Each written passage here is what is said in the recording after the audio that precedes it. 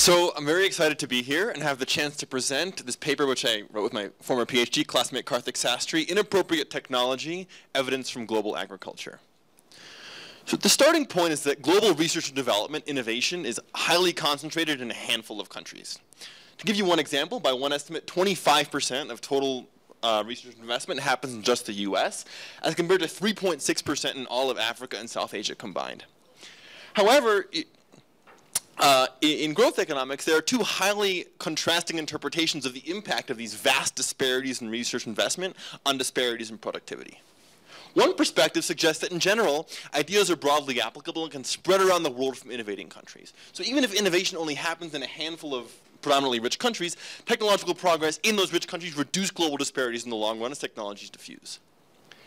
A second contrasting interpretation, however, is that technology is in general highly context-specific, designed to match the specific characteristics and conditions of the places that develop it, and as a result is often inappropriate in places dissimilar from those frontier innovative countries. In this perspective, technological progress in the frontier and the specific focus of innovation can actually generate and underlie persistent disparities in productivity around the world. Now, the second inappropriate technology hypothesis has been in the literature for many decades, dating back to the 60s and 70s. Our understanding of its global incidence and quantitative importance is relatively poorly understood.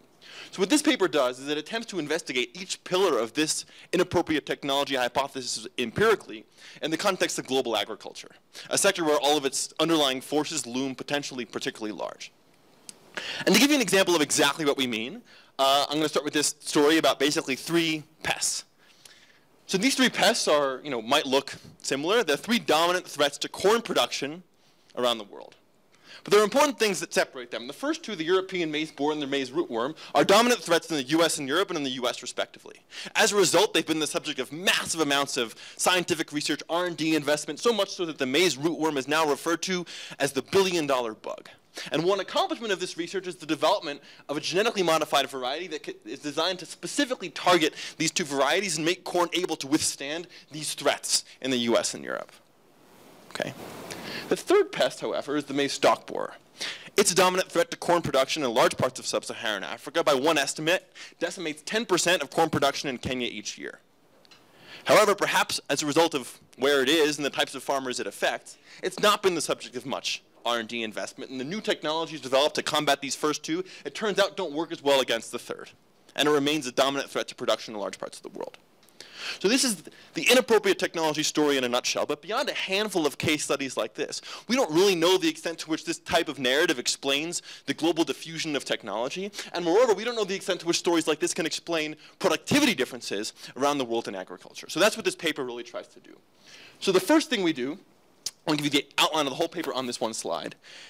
The main thing we need to measure is inappropriateness. So how do we measure the extent to which technology developed in one environment is appropriate in another? And to do that, building exactly on that example I just told you, we measure at the crop by country pair level dissimilarity in their local pest and pathogen environment using comprehensive data we've collected on the global distribution of all known crop affecting pests and pathogens, bugs, viruses, fungi, protists, etc., as well as which specific crops they can attack. We combine this with data first on variety development and diffusion to think about technology development and diffusion, and second, on agricultural production to think about productivity. Next, I'm going to present two main results. That frontier technology's inappropriateness, as measured in this dissimilarity of pest and pathogen environment, first inhibits international biotechnology transfer and adoption, so really affects which places around the world get modern technology, and second, lowers crop-specific output by shifting production away from crops that are, for which frontier technology is less appropriate. So reduces technology diffusion and lowers output. And thinking about these reduced form estimates combined with a model, we argue that this mechanism, just focusing on differences driven by pest and pathogen dissimilarity, can explain about 10 to 15% of productivity gaps around the world, and moreover are important for understanding and interpreting ongoing changes in the geography of R&D and environmental change around the world. So for example, it affects how we think about the rise of new technology leaders and the importance of having R&D in different parts of the world and the impact, for example, of the rise of China, and also the impact of climate change, which is going to shift ecology and geography in different parts of the world, and as a result, which technology works well where. Okay. So the first thing I'm going to tell you about is the measurement, which the key goal here is exactly to measure this inappropriateness thing that the whole paper is about. So to do that, we combine data on crop pest and pathogen, which I'm going to refer to as CPP, just because it makes it less of a mouthful. So we combine CPP level information sheets from this CABI, Center for Agricultural Biosciences International Crop Pest Compendium. And they basically do a literature search of, sources ranging from the World Bank to the Food and Agriculture Organizations to the USDA to try to be as comprehensive as possible. And this has really become the gold standard for measurement in the biological sciences of where these crop pests and pathogens are. And we use two key pieces of information that I'm showing you in this map. The first is the global distribution of each one of these roughly 5,000 CPPs. So this is the African maize stalk borer that was in the photos at the beginning, and it's showing you which countries it lives in. The second key piece of information is which crops each of these things can affect. So we also know which of any of the 132 host plants each pest and pathogen can attack. So for example, for the maize stalk borer, that's maize, sorghum, rice, sugarcane, etc. And the key piece of information that we get from all this is the identity of all CPPs in a given country, or in some cases region within a country, that damages a particular crop. Using that, we construct what is our main measure of inappropriateness, or technology's inappropriateness, at the crop by country pair level, which I'm going to refer to as CPP mismatch, at the crop by origin by destination level, which is 1 minus the number of CPPs those two environments have in common, normalized by the number of CPPs in each location to the 1/2 power. So you can think of that as like 1 minus the correlation between the two, and it turns out it's part of a standard class of divergence measures that ecologists and population biologists use, and we can change this in a number of ways. It turns out the functional form doesn't really matter so much. And there are other kind of robustness tests we can do to this measure, thinking about purging any variation from invasive species, which we have other strategies to measure, and also measuring only the variation that emerges directly from like fixed ecological and geographic characteristics. But for the purpose of this talk, I'm going to just talk about this CPP mismatch measure as our main source of inappropriateness. And so the first thing we want to verify is this sort of premise of the inappropriate technology hypothesis, which is that research is really focused on these problems that exist in rich countries. In this case, super concrete, on the pests and pathogens that live in rich countries. So I'm just going to show you this kind of one way to look at this. The first thing to note is that researchers focus on their local problems. So like, this is just showing you that relative to CPPs that exist in other countries, innovators are 17 times more likely to take out a patent related to a crop pest and pathogen that's in the country in which they work. That fact, combined with the fact that most R&D happens in a handful of rich countries, leads to a major skew in the focus of research toward these pests and pathogens that live, for example, in the US as compared to ones that live in not the US. And to give you one particularly striking cut of the data, over there I'm showing you the number of patents related to each crop pest and pathogen that exists only in Brazil, or only in India, or only in the US. And the differences are staggering. 1, 1.9, and then 42. So huge disparities in the focus of research. So the question is, how does this matter first for technology transfer, technology diffusion? Okay, so last piece of data I need to present in this talk before getting to some actual results. We want to measure technology diffusion around the world. To do that, we compile seed certificates, which are basically like patents for seeds, for all countries with any protection for seed varieties. So that's the green countries in this map. We get this data from the Union for the Protection of New Varieties, which is the international body tasked with harmonizing this information and standardizing it across countries. And the key thing we have in this database, which is actually in this organization's constitution to compile this information, is the unique identity of a variety that is first protected in one country and then subsequently in another. So we can track individual seed varieties where they're first developed and everywhere else they're subsequently protected. To do that, we can construct our main outcome variable for this part of the analysis on technology diffusion, which is the number of varieties for a given crop, first developed in a country L prime and subsequently transferred to country L in a fixed cross-section since 2000. In the paper, we think more about dynamics, but for here now, I'm just going to show you static results. And so our first estimating equation is looking at exactly the relationship between inappropriateness, as measured by CPP mismatch, and technology transfer at the crop by origin by destination level, conditional on all two-way fixed effects. So country pair fixed effects capturing things like trade and geographic distance and cultural distance and things like that. Origin by destination fixed effects capturing like overall R&D at the origin, at the sending country, and destination by crop fixed effects, capturing things like market size, characteristics of producers, overall levels of education, technology use, etc. All of that we can absorb in these fixed effects. And our hypothesis, if this inappropriate technology hypothesis is true, is that this beta is going to be negative. Okay? That inappropriateness is a barrier to the diffusion of technology. And that's exactly what we find across specifications, either focusing on the combination of the intensive and extensive margins or looking at them both separately. And these results suggest that for the median crop by country pair in our sample, this mechanism reduces the amount of technology you get by about 30%.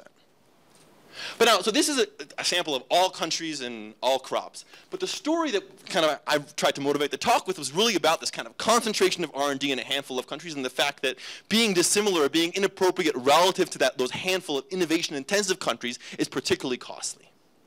So to investigate that hypothesis, I take the same regression regression, include an interaction term between whether the origin country, the sending country, was what I'm going to call a frontier innovator for a given crop. And I'm just going to define that as one of the countries that develops the highest number of varieties for that crop in the world. So if you make the most corn seeds for a particular crop, your country innovates the most corn seeds. I'm going to call you a leader country for corn, same for wheat, etc. And now, if this beta 2 is negative, that means that it's particularly costly in terms of the amount of technology you get to be dissimilar ecologically to these leader countries. And again, that's exactly what we find. Either defining the leader as a top variety developer, top 2, or top 3. In the top 3 case, it's basically only reduces the amount of technology you get relative to that set of leader countries. The rest of the countries essentially don't matter from a statistical point of view. So countries, or country by crop pairs, local producers, for which frontier technology is inappropriate, really don't get access to modern technology. But in the remaining minutes, I want to show that that doesn't just matter for access to technology, it actually affects production and productivity around the world. So to investigate that, we turn to this second estimating equation, where now the outcome variable is output for a given crop in a given country. And on the right-hand side, our measure of inappropriateness now is that CPV mismatch relative to the frontier countries, the 1, 2, or 3 countries I showed you before. The results, I'm going to just consider there being sort of 2 frontier countries, but you can do it with any number, up to 3. Now conditional just on crop and country fixed effects, and some controls that I'm not going to explain in detail, I'm happy to answer questions about. We really want to make sure that we're purging any variation driven by differences in innate suitability around the world that might be driving output differences. So we have a number of strategies to try to account for any differences in the fact that land differences around the world just make certain areas more or less productive for certain crops in an innate perspective, absent technology. And so now, beta being negative means that inappropriateness affects not just technology transfer, but also output. And that's what we're showing in this table. So for this negative coefficient means that the inappropriateness of frontier technology reduces substantially the amount to which that crop is produced in the country. One way to think about the magnitudes is that a 1 standard deviation increase in your inappropriateness measure reduces output by about 0.5 standard deviations. We can do a number of robustness checks. I'm, again, happy to talk about these in question and answer. One thing that I think is maybe most interesting here is we can exploit natural experiments in which the geography of R&D changed around the world, where people were doing research. The first is the Green Revolution of the 60s and 70s, and the second is the recent kind of massive rise of US biotechnology. And we can show that those changes in where research is getting done, and hence changes in the relevant notion of inappropriateness relative to the frontier, leads to changes in where production happens around the world, and as a result, the pattern of productivity and productivity disparities in different parts of the world. Okay. So in the remaining 2 minutes, I just want to talk to you a little bit about how we think about the aggregate consequences here. And basically, what we do in a nutshell is we combine sort of these exact reduced form estimates with a model that allows us to do 2 things. The first is adjust for the fact that those reduced form estimates combine the fact that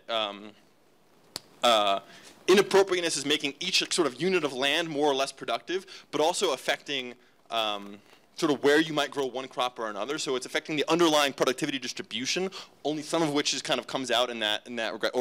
So as a result, the reduced form coefficient combines both the direct productivity effects and the selection effects. We want to kind of take that seriously. And second, the fact that prices adjust. And so doing that, we can think about the aggregate consequences of inappropriateness. Here I'm showing you the loss in productivity due to inappropriateness in a histogram that's continent encoded. And we estimate that this mechanism reduces global productivity by about 58%. And here I'm showing you the relationship between that country level loss in productivity and productivity today. It's strongly negatively correlated, suggesting that the countries that are losing most as a result of this mechanism are the ones that are also least productive in the modern cross-section. The result of which means that inappropriateness explains about 14 to 15% of global disparities in productivity around the world. So a pretty large share of differences in productivity and productivity gaps. I think I have maybe one minute left, or okay. So the last thing we do is we think about, okay, that's kind of not such a real-world counterfactual. What does it mean to remove inappropriateness? That's not something we can do with policy. But there are things you can do with policy.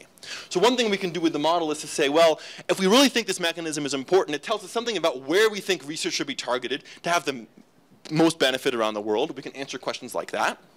We can also answer, what the impact might be of climate change, which shifts where these different crop pests and pathogens can live around the world, and hence that network of inappropriateness across countries and what impact that might have. It turns out that might actually coordinate global research toward a more common set of threats, which could mitigate part of the negative direct effects of climate change.